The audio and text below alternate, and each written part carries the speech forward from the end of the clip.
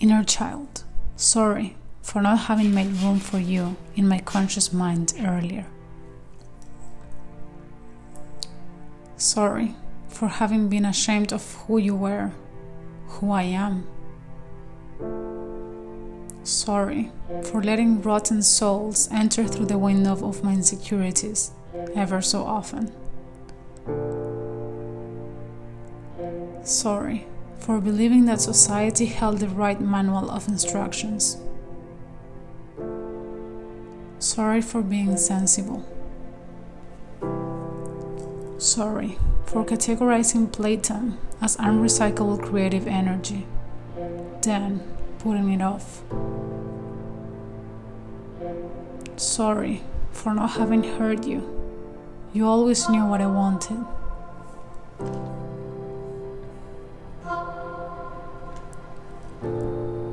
Sorry for having confused maturity for a virtue.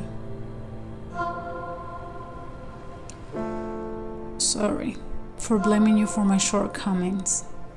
I know you developed them as a defense mechanism when we needed them. Sorry for abandoning you when abandonment is what we both fear. Sorry for criticizing you when we already had enough shaming. Sorry for neglecting to pamper you because I was too worried about the system's demands or for others to even see you. Sorry for not turning on the light in my subconscious mind before. I know that's where your room is. Sorry for prohibiting you from making art for an unforgivable amount of time. I'm trying to make up for it. Sorry for everything I've put you through.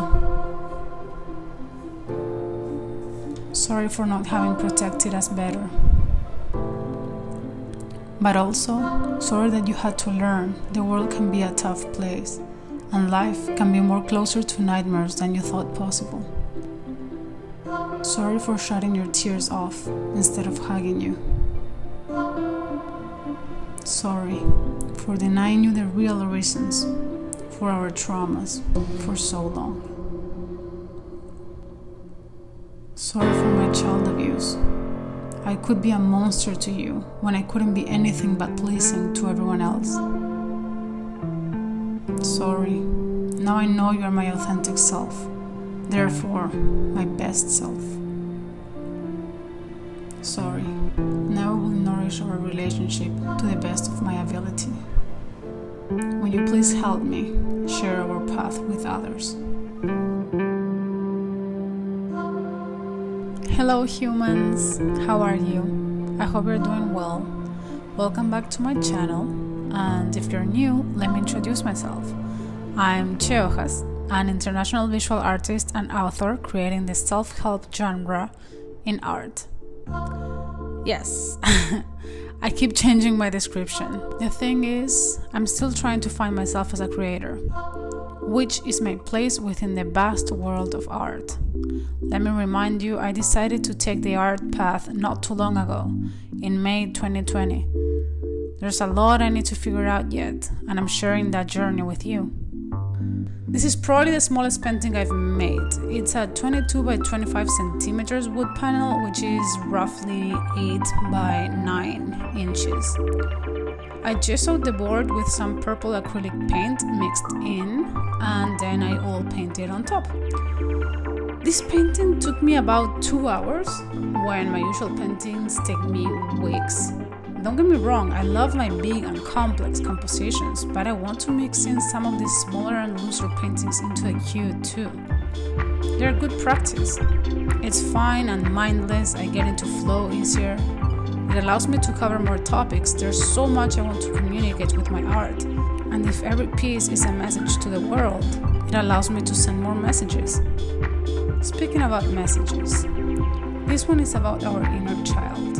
I hope the spoken words at the beginning explained a bit of what I intended to represent. Of course, interpretations are open. There's no one right way to understand when it comes to art.